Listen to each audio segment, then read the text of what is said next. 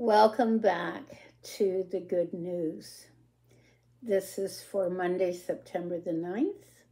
I hope you had a restful and lovely summer with family and friends.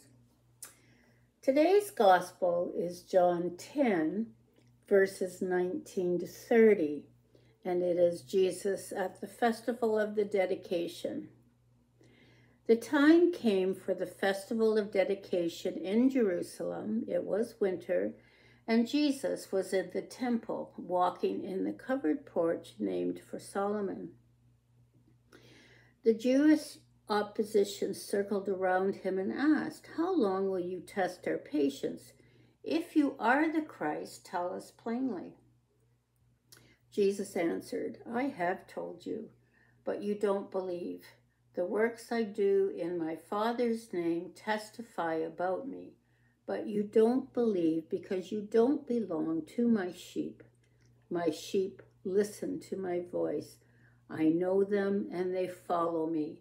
I give them eternal life. They will never die, and no one will snatch them from my hand.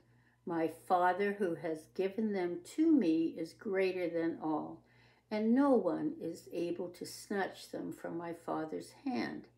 I and the Father are one." And that's the gospel of Christ. Thanks be to God. There again was a division among the Jews because of these words. Many of them said, "He has a demon and is insane, and why listen to him?" Others said, "These are not the words of one who is oppressed by a demon. Can a demon open the eyes of the blind?" At that time, the feast of the dedication took place at Jerusalem. It was winter, and Jesus was walking in the temple in the colonnade of Solomon. So the Jews gathered around him and said to him, "How long will you keep us in suspense? If you are the Christ, tell us plainly." Jesus answered them, "I told you, and you do not believe.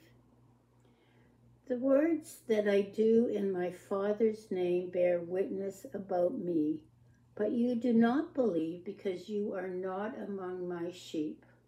I give them eternal life, and they will never perish, and no one will snatch them out of my hand. My Father who has given them to me is greater than all, and no one is able to snatch them out of the Father's hand. I and the Father are one."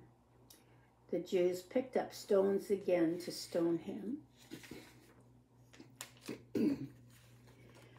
Jesus is saying that those who have heard his voice and believed, who are able to see him at work in the world and in their lives, who are following him and his way of being in the world, they are people who have founded and are staking their lives on him.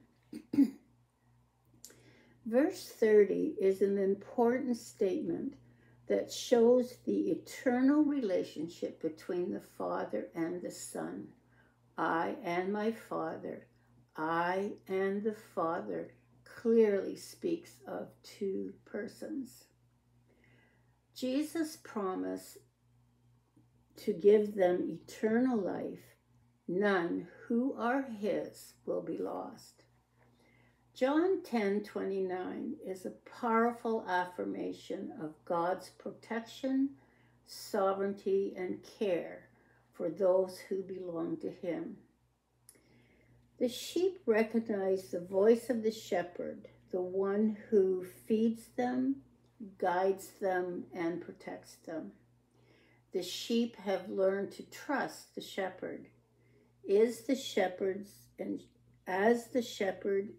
ensures safety of his sheep, Jesus shields his people from everlasting damage.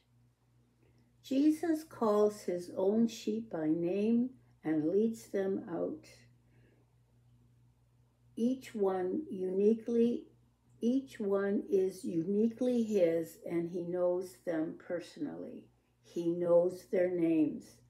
The sheep trust him because they know his voice. But a stranger they will not follow and will flee from him, for they do not know the voice of a stranger.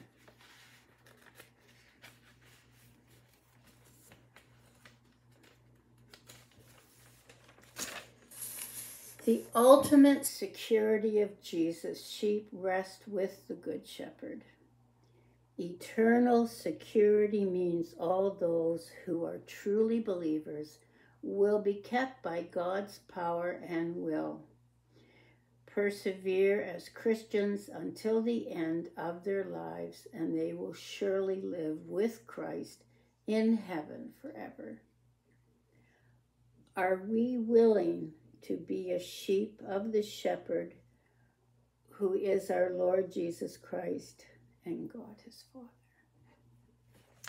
Let us pray.